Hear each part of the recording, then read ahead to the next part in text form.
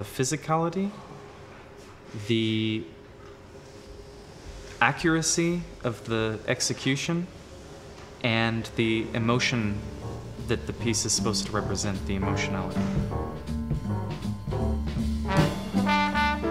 It's really about, I'm trying to express an inner state that I found myself in 2015 when I had the idea for the piece.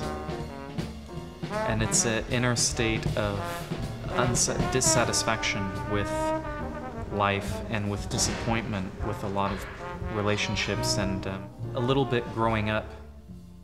East Coasting brings up the idea of New York City, of, you know, the 1950s, the Charles Mingus, you know, this kind of, and the costumes are from this era.